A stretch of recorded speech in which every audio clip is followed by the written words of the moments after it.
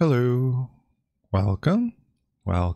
So in the previous episode, we extracted out the CPU and we converted to using block RAM for our program memory and our data memory. So this now runs in an FPGA. I haven't yet tested that, but it should run. It converts to Verilog, no problem. So in this episode, I'd like to do a few simplifications and improvements. So one of the issues is in the control logic here, we've got an extra bit for our instructions, but there's really only 4 instructions that go into that class. Sure would be nice to stick to just an opcode and that's it. So then we only have 32 instructions and that's it total. One of the things that would reduce is this extra bit here, and also in here, we could get rid of this down here. So we'd only have 32 maximum instructions. And also, I named this processor RJ32 thinking it would be a 32-bit processor. So there's got to be a reason for the 32. And I think having exactly 32 instructions kind of makes sense. So then I can say, well, it's named after 32 instructions. I don't know why I'm so resistant of changing the name, but I already have a processor that I built that was RJ16. So yeah. So we have the current instruction set, and I've been doing a lot of thinking about what we could change. One of the things that I'm thinking is not entirely necessary is having byte load store have this instruction format. Most of the time when you're dealing with bytes, you're dealing with strings, right? Text. So almost always you'll be dealing with a pointer to that string. So it almost doesn't make sense to dedicate instruction encoding space for byte load store here. Now that does mean that if you have a byte that's stored on the stack, it's going to be a bit more expensive to access that byte, but I think that's okay. So yeah, I think that'll be okay. And if we really wanted to, what we could do is make the im instruction allowed with byte load and store, and then that way we can more easily access the stack with bytes, but it would just be 2 instructions instead of 1. And it's a more rare operation unless you're dealing with code that uses a lot of bytes. But I mean, if you know that it's less efficient, you just use 16-bit words instead. So that's one optimization we could make, and then that frees up a bunch of encoding formats. Since these 3 bits here are what encodes the format, we get a lot more of them if we make that change. So that's one idea I had. The other thing that I don't really like is having the no-ops take this much encoding space. It just kind of, I don't know, it just rubs me the wrong way. I don't know why. So it would be kind of nice to move the immediate instructions somewhere else. And yeah, it would be kind of nice to be able to expand the number of immediate bits from 5 to maybe 6. That would be nice. And actually for some operations, it would be really nice to have even more. The other observation I made was in this instruction set, we have, I think, 5 different instructions dedicated to testing conditions. So we have an equal, we have a less than, greater than or equal, and then we have the unsigned variance of the less than and greater than or equal. And it would be nice to condense that down. And it would be nice actually to make any instruction conditional somehow, so we could have a conditional move. So I've been doing a lot of thinking about that, and actually it makes sense to have like a skip functionality rather than a conditional branch. So this is what I've come up with here. This is the detailed version. So there's a simplified version, and this is just the formats that we have. So there's 7 different instruction formats in this new version. So it's a bit more complicated, but it's not a lot more complicated. It's just a few more formats that would need to be decoded. So compared with the old, and there's some redundancy in here, but compared with the old, it's not that much more complicated when you just look at the simplified version. The detailed version here, though, breaks down all of the instructions that we'll be supporting. So in this version, there's only a load and store of words that take this instruction format up here. The other thing that I did was I actually removed jump entirely. And I think what we can do instead of jumping is just have the program counter be a separate register. So let's say register 15 is actually the program counter. And if you add to register 15, then that's like a jump. So you can add an immediate to register 15 and that will jump. And if you move a register into register 15, that will also jump, but it'll jump to the location of whatever the register is. So that's one way to get rid of a couple of instructions. So then all we need is the jump and link, which is like a jump subroutine, or sometimes it's called call. So it'd be calling a function. So you have an immediate instruction that can now take 12 bits, and that can be used to extend the immediate of any of the other instructions. And then you have JAL, which will call a function. And then I have a series of conditional skips, and I've named the instruction if. So you can do if equal, it will skip the next instruction. If not equal, it'll skip the next instruction. If less than, it'll skip the next instruction. There's also two versions of this instruction. One version takes a carry bit in for the comparison. So then you can compare two 32-bit numbers, for example, quite easily. And then the other version, the plain version, doesn't take a carry bit. So the if instructions remove the need for a conditional move, for example. They remove the need for conditional branches because you just do an if and then skip over the branch. And you then can make pretty much anything conditional. So you could have a conditional add, for example, where you only add if a certain condition is true. And that can be used to make some things a bit faster and avoid a branch in those cases, since branches take, well, 2 or 3 instruction cycles. Right now they take 2, but I have ideas that might make them take 3. So yeah, and then you have your shift operations, and I have ideas for making these a little bit simpler to build so that we can build them in a discrete implementation. And you'll notice that these take 6-bit immediate now, which is nice. The shift operation only takes 4 of these 6 bits. So yeah, potentially there's 2 extra bits here that could be used for something else. There's an extra bit here that's not used that could be used to do something. I'm not sure what.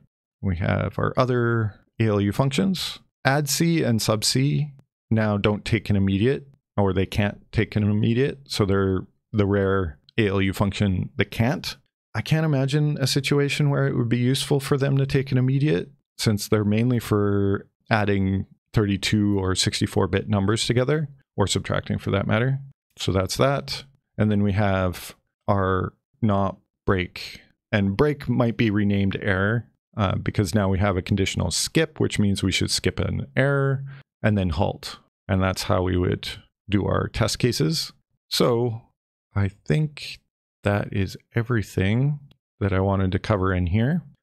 So what I was thinking was, I just spent 3 episodes working on the previous instruction set architecture. I don't think you guys want to watch me do that again. I think I'm just going to do it off camera. I hope that's okay. So I will see you in a bit after I've made those changes. So yeah, that took a bit longer than I expected, about 3 hours later. So the tests all pass, and I've hacked a few things in order to make that work. It's not implemented exactly the way that I want it to, but at least all of the tests pass. So that gives me a good stopping point. The Fibonacci program runs again, and nothing seems broken. So that's good. We can see our Fibonacci numbers coming through here. So let's dive into what I changed. First things first, I removed the system bit. So there's no longer a system bit. It's replaced with a condition bit. And I was hoping it would simplify this circuit a little bit, but, and it has. It's a little bit simpler. Up here, only a couple of digits of the opcode get overridden by the condition code. There's a detection of the condition instruction here, and these will be filled out with all of the different conditions that exist. I've rearranged, of course, where the instructions are in this set. NOP and halt are up here now, and the ALU instructions didn't have to move, not yet anyway. And I've temporarily put the branch if true and branch if false here, and I've put the jump here. And then load and store are the last two instructions. So that's the changes that were made in here. Overall, fairly minimal. And in here, the condition bit is taken directly from the decoder and it goes directly into the execute unit. But of course, currently that does nothing. It's just ignored because the equals instruction is still an ALU op. So those are the changes there. The system bit is gone. And in here, first let's look through here. So in here, we've got it checking the various different formats here. And not all of these tunnels are actually used for anything. It's mainly just used down here for RS valid, RD valid, and invalid. I left this with all of the different formats broken out, mainly for documentation purposes. And instead of sending the mem bit from the execute unit, I just have it coming from the format. This might need to be reverted as a change, but for now, that's what I've done. And of course, this is changed to take in the prefixes on the opcode for all of the different formats. And of course, when the format is 0, the opcode goes directly into the output. This is kind of simplified a little bit in that there's not 3 different parts in the instruction that encode the opcode. There's just a single op0 field because it needs to be different from the output. And then these splitters just split off a different number of bits from this op0 field in the instruction.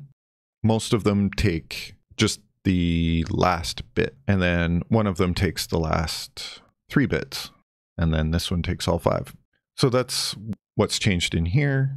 It's actually in some ways simpler because there's less of this kind of logic. In here, the immediates become more complicated, but not a whole lot. So there's a multiplexer that comes directly from the format bits, and it selects which immediate is active for that instruction. So the immediate bits, of course, come from the instruction itself, and they're sign extended, most of them, except for this one, which is 0 extended. And depending on the format code, a different immediate is selected. So of course, there's a couple of format codes that don't take immediates at all, so those just have zeros there. And then in the case of a memory instruction, then the immediate goes out on the L bus. Otherwise, it goes out on the R bus if the immediate is valid. There's of course more test cases for all of the different formats. So these just are more of the same, where some instruction bits are put in and it just verifies that they're decoded properly. I believe this was simplified a little bit. And yeah, there's just more different fields within the instructions. So this is a little bit longer. Otherwise, I think this circuit seems a bit simpler in some ways, other than extra complication here, but this actually turned out not too bad. So that's the decoder. And then, of course, in the control logic, the test cases had to be updated, and some of these AND gates got a few more inputs so that it can recognize the instruction. Halt is probably the most complicated one because it's got to detect a very specific pattern and it's got to detect all 5 bits. Memory access only needs to detect 4 of those bits, and the same with most of the other instructions. ALU ops only have to detect the top 2 bits, and the system bit is no longer needed, so this has been simplified a little bit. And for now, what I did was the branch instructions are in this opcode space, so instead of move and add, it's branch if true and branch if false. And I put the jump where the JAL will be. So now this instruction here will be a jump. And I've just done that temporarily until we implement the skip instructions. And the other thing that we need to implement is making the program counter a full-fledged register. So in order to have a jump in this version of the instruction set, we need the program counter to be a selectable register, and then we can just move or add to it, and that will cause a jump. So those are the two changes that will be coming up fairly shortly. And I believe that's everything. Yeah, it all works. All of the test cases, all of the test programs all run again. So I hope it's okay if this was just a talky episode where I talk about the changes that I made and show them. I'm not sure if I want to continue doing this format, but I think it makes sense for any like cleanup or refactor episodes, because even during editing, I don't want to watch those. They are boring. So I hope you don't mind if I just skip that. If you really want to see it, I did record it, and I can put the footage up as an unlisted YouTube video that would be linked in the description. So if you really, really want to see me rework the processor and you don't find that incredibly boring, then I can put that footage up. It doesn't have any audio or anything, so it'd just be watching me in high speed rework the processor. But yeah, just let me know in the comments if you want to see that. So yeah, thank you very much for watching. I hope you have a great day. Bye.